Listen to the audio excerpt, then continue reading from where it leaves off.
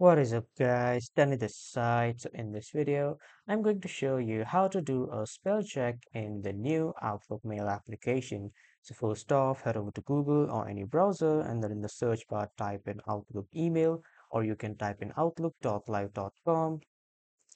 After that, you will be redirected to the Outlook Mail's login or sign up page, wherein if you are new to Outlook, simply click on sign up and then sign up with your Outlook email password and other credentials to create your new Outlook Mail account.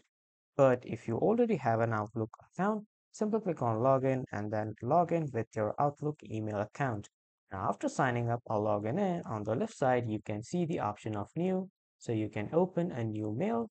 Now from here, let's say I am writing a false spelling of love, and when you write a false spelling here at the top, you can see the option of editor. But if you don't want to go there, it will automatically appear in the yellow underline. Click on it once, and then this will show you the correct spelling suggestions. So if the spelling is in the suggestions tab, click on the correct spelling, and then you can uh, do the correction of your spelling.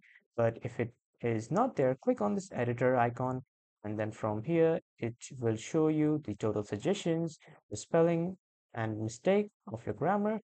And after that, you can see that the spelling has been corrected by the Outlook mail.